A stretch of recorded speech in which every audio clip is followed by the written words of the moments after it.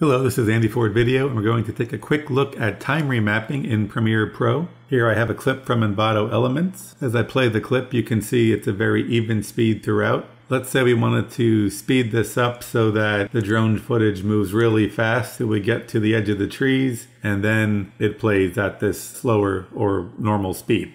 We can do that with time remapping. First thing we'll do is we'll right-click on our layer, go to Show Clip Keyframes, Time Remapping, and Speed. And we'll see this rubber band appears. We can take our pen tool, and at the moment where we want a speed change, we can set a keyframe.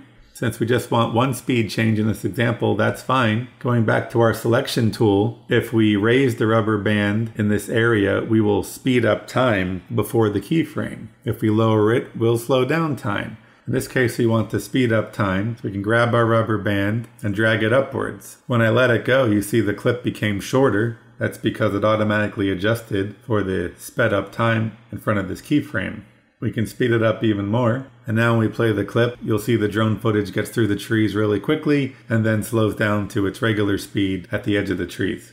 You can keep adjusting the rubber band as needed.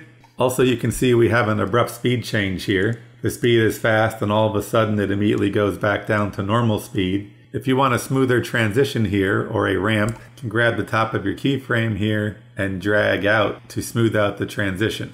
And now the speed change is less abrupt, and that's a quick look at how to do time remapping in Premiere Pro. Thank you.